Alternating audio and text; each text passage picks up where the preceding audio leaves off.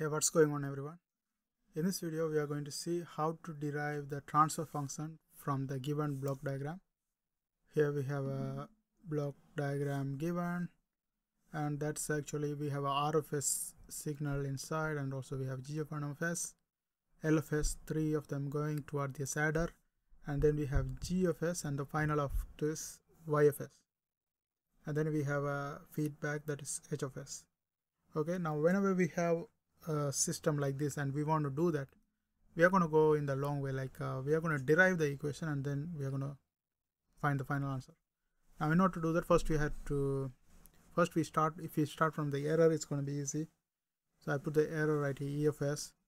The equation for error for this system can be derived as, okay, I'm going to write it again,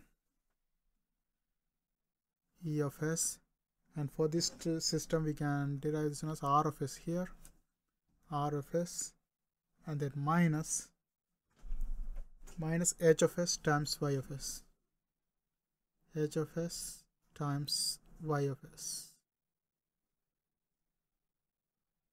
Y of S. I don't need this bracket over here. Okay, now this is our error equation.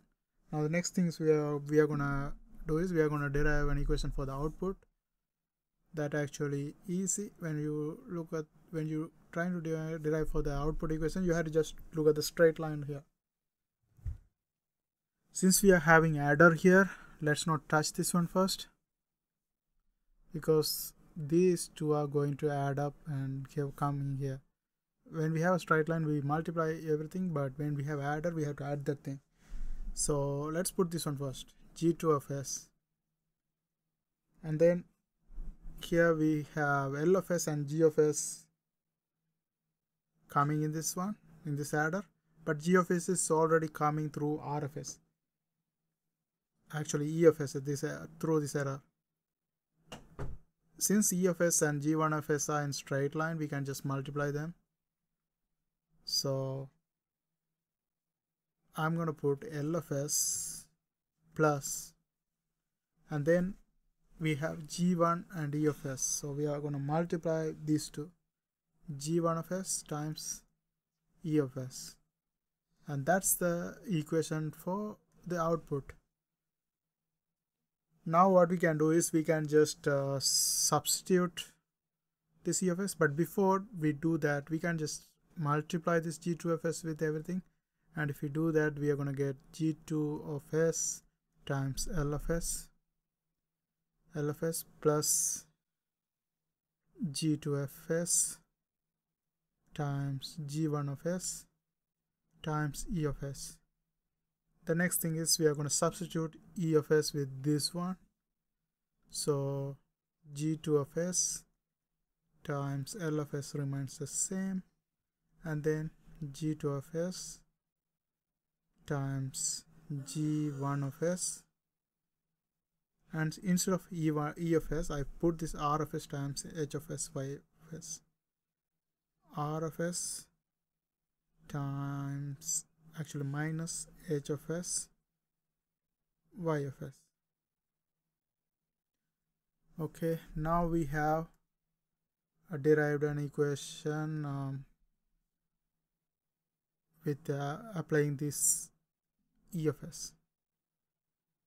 Now the next thing we are going to do is we are going to make it very simple. So the thing we are trying to do is we are going to trying to bring this Y of S all together to this side. In that way we can just take the Y of S out and then we bring the other things to inside. Now to do that I'm gonna first we have to multiply all these things. So G2 of S and then times L of S plus G2 of S, G1 of S times R of S, G2 of S, G1 of S times R of S, and then we have to multiply with this one again. So G2 of S, G1 of S, H of S, after that R of S.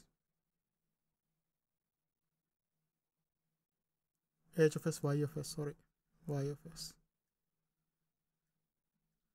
Okay, now we have done one of the thing, and then we can see if I bring this equation to this side, I can take the y of s command. Let's do that. So I'm gonna bring this equation, so I'm gonna just straight away go ahead and take it as command. So if I take y of s command, this y of s already here is going to be just 1, and when we bring this minus to this side, this is going to be plus. So plus, and then y of s, since we took y of s command, this y of s is going to be eliminated. We can just, it's just 1, so we don't have to worry about it. And we put the other terms, that is g2 of s, g1 of s, and then h of s. Okay, now we have simplified this one in terms of y of s. We took y of s outside. Now we have only these things in the bracket, and other side until this point is going to remain the same, that is g2 of s, l of s, and then plus g2 of s, g1 of s, r of s. Now what we are going to do is we are going to just keep the y of s and bring all the other terms to the other side. So if we do that, let's use some, let's see how does it look like, green color. Okay, y of s, I'm just keeping y of s this side. There's no relationship between this picture and this. Okay, don't worry about, like, I'm just taking this y of z outside and bring this 1 plus g2 of s, g1 of s, h of s to the other side. So g2 of s, l of s, and I'm going to put the whole thing in the denominator, 1 plus g2 of s, g1 of s, h of s. Okay, now this one also remains, so plus, since I don't have enough space, I'm going to put the plus here and then continue the second one, that is basically g2 of s, g1 of s, r of s in the numerator, and in the denominator we are going to have the whole thing, that is 1 plus g2 of s, g1 of s, h of s, and that's our final answer. I hope you guys find this video helpful. Thanks for watching. See you guys on my next video.